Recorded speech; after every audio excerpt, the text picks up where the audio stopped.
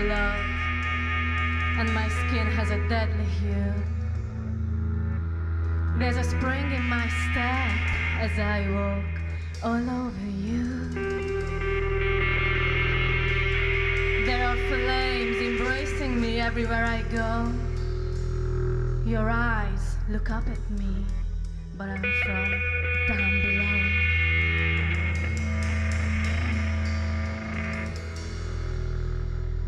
My heart beats one each time a man hurts another, because that's how new soul is dragged into my world. I torture you during the day and you can't escape to sleep. I give you constant nightmares and you still hope for a dream. My evil laughter moves mountains and it stirs up the oceans. And my angry cries are answered by furious thunders. You do as I say, and so does the rest of the world. I can paint the moon black and make the sun shiver. Take one last look at the sky before you lose your freedom. You'll never see it again, but you'll always be warm. My touch will imprison you, and my kiss will seal your fate. You keep talking about love, but I only know how to hate. Step into my world and smell myself a perfume. Look deep into my eyes so you can see your own tomb. Lean closer so I can whisper your worst fears in your ear. Don't even try to escape now. The door has disappeared. And the question is, do you know who I am? Would you rather not know, or do you wanna guess? I wonder why you're feeling so powerless. If there is a devil, she must have the face of a goddess.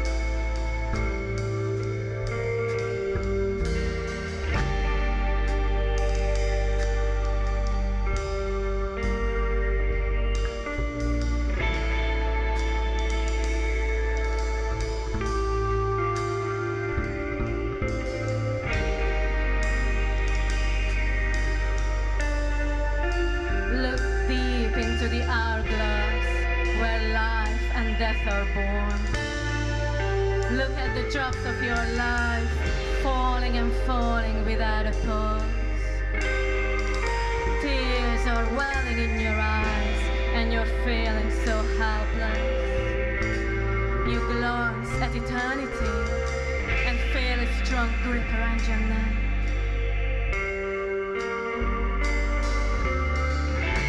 Look at the hourglass that could bring all your misery to life. Look deep into her eyes if you believe you're brave enough. Those otherworldly proportions exist only to be worshipped, and your manly strength evaporates the more you admire it.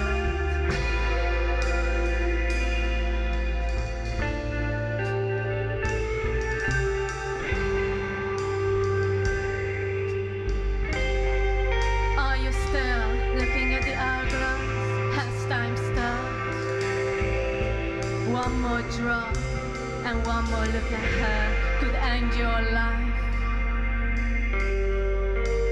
The moment you see your reflection in the mesmerizing hourglass, You know that her divine symmetry is the battlefield of Satan and God.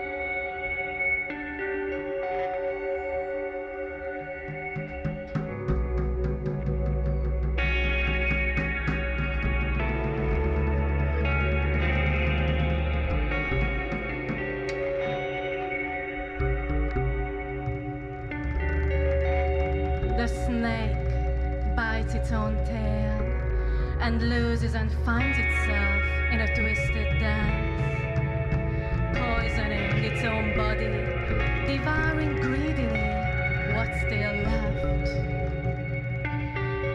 With eyes fixed on infinity, it yearns for its own, and the hungry ego, under the spell of the primeval libido and the divine mortido, it knows it cannot win. The fuller it grows, the more it loses. The flesh yearns for meat, focused on the most primal of urges, to feed and to be consumed by something it once feared. When anticipation replaces gloom. In my dream, the snake was slowly eating itself, but it looked so serene. There was no blood, no signs of agony, no moments of doubt. There's no room for hesitation when you can't feel cold anymore. The purest love radiates from the final destination. And there's no fear, only the naked soul swimming in a blissful light, until in bliss you finally drown.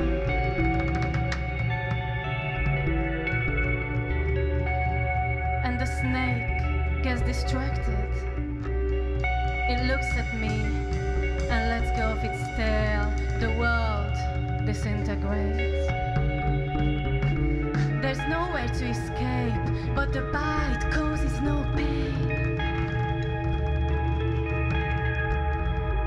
The poison rushes through the elated heart. It's so warm in the embrace of the snake. Just ask Cleopatra why Anubis awaits.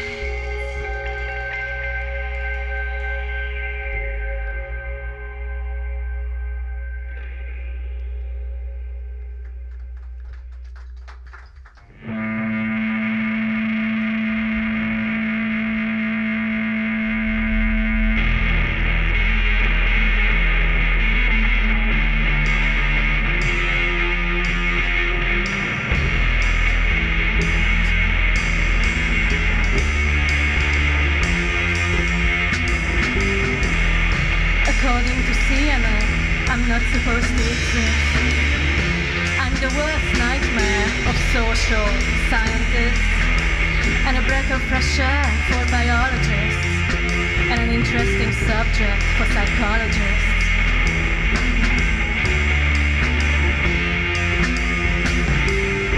I wasn't raised, I wasn't even born, I just appeared after I'd hung out of the worst fear of the world's most powerful man. He was lying on his deathbed, and I gave him a kiss of death. I don't just wear this blood-red dress and these stilettos sharp as my nails. I never take them off. They're a part of me, and they're a part of my plaything's fever dreams. under the smooth wilderness of the menacing curves of my hair lurks an even more dangerous forest, dark as a black hole. My face is a cunning trap. My body is your shrine. Your soul is the sacrifice.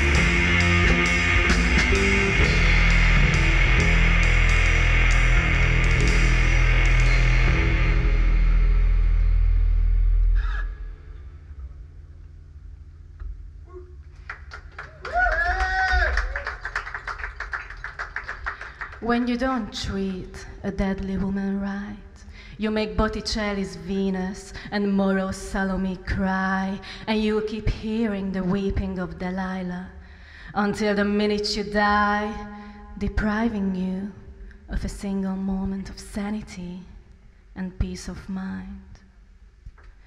When you break the heart of a femme fatale.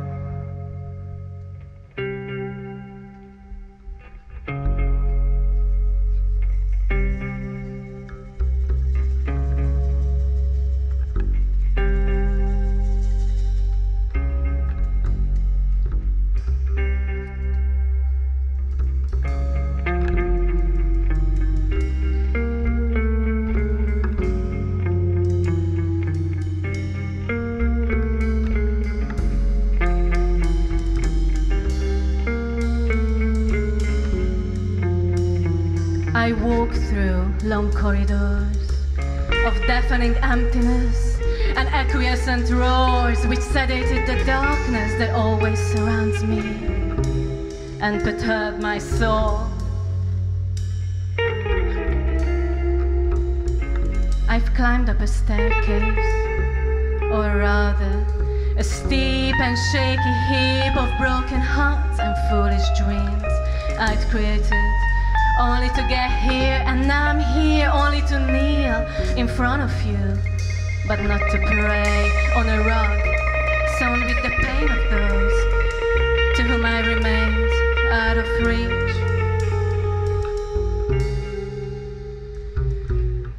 And all you need to do is reach for me and take what's yours if you want it. Or help me stand up so I can vanish back into the sea. Just don't leave me kneeling for eternity. If you look closely, you'll see that the rug is really a large scallop shell. But it's slowly fading, for I'm not worthy of it anymore. Aphrodite would never kneel after all.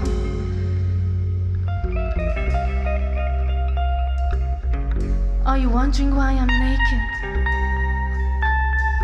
I once wore lace to feel feminine, leather to feel strong, furs to keep warm. But my tears are like acid. They've melted my clothes off and destroyed my pearl jewelry. And what's left is just me. Savor this view for a moment, for no one else has seen it yet. And let me hear the judgment. Whisper it in my ear and let it dissolve into the air so my image remains intact. I know what it is already, but I need to hear it from you. Otherwise I'll keep holding onto these sharp splinters of hope that keep penetrating deeper and deeper inside me. Like I wish you were doing in a more comfortable setting.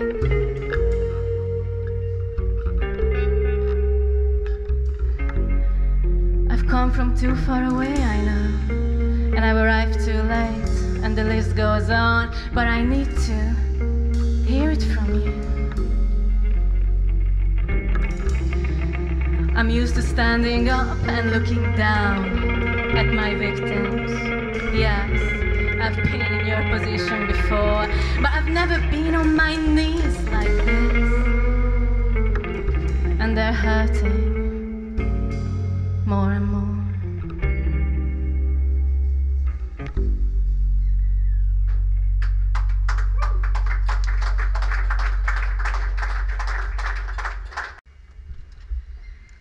This next one was inspired by the Roman tale of Echo and Narcissus. I believe that every woman has to look Narcissus in the eyes at least once in her life. And she always recognizes him.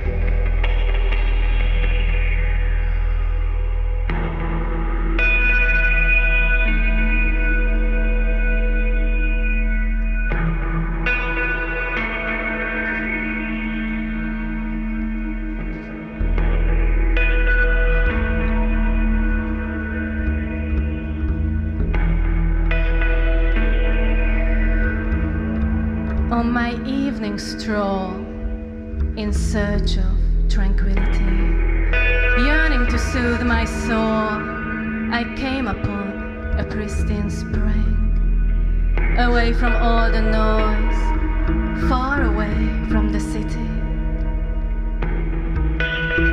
No one had heard my voice for a long, long time. I decided not to say a word, for I'd once used language so cunningly, my speech got me into terrible trouble. I was punished by being deprived of my ability to express my thoughts, but the evil woman let me keep my voice. And since then, I've only been able to echo what others have said.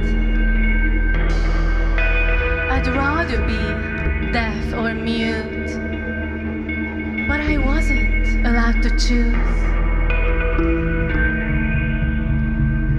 On my peaceful evening stroll, I came across a man named Narcissus, Narcissus, Narcissus, Narcissus, Narcissus. He didn't see me at first, but I couldn't take my eyes off him. I had no means of catching his attention, but every piece of me yearned for his kisses, kisses, kisses, kisses, kisses. A human statue sculpted to perfection, with a captivating aura and energy matched by no other, no other, no other, no other, no other. My soul was flooded with the most intense passion, passion, passion, passion, passion.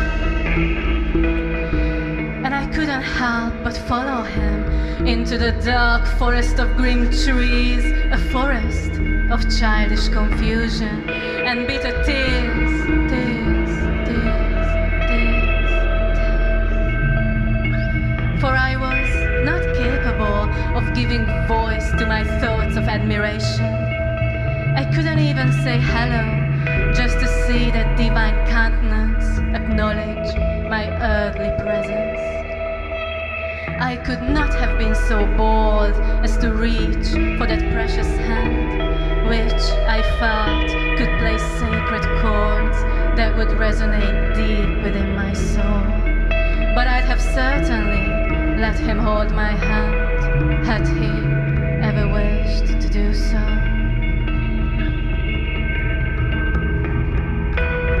My steps on dry leaves did not remain unheard for long. Being unable to speak any words of true meaning. Shall I still reveal myself? Is there a chance he'll understand me and feel the same way? I did not dare.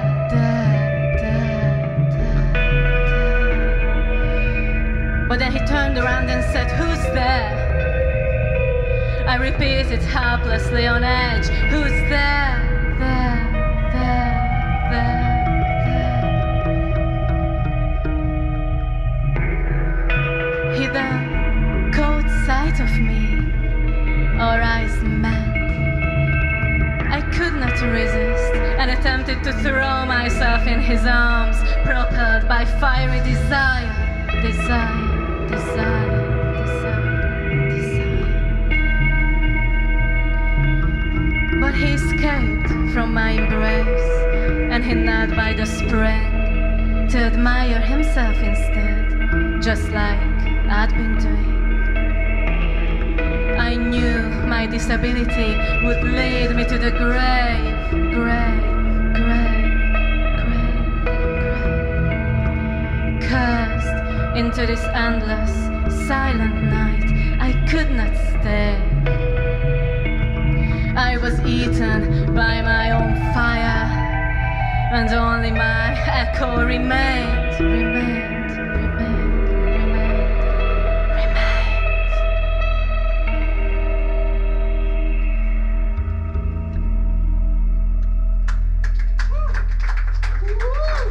Thank you very much.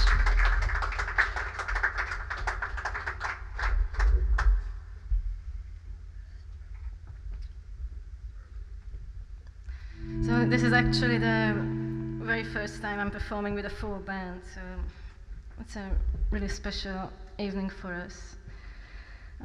This is the last one we're going to do. It's called My Apocalypse, and it was inspired by an anecdote about Robert Oppenheimer. Oppenheimer was the leader of the Manhattan Project, which invented the atomic bomb. According to this anecdote, when Oppenheimer witnessed the first ever successful nuclear explosion and saw the cloud, he was overwhelmed with emotion, and he quoted the Hindu scripture Bhagavad Gita, saying, "I am become death, the destroyer of worlds."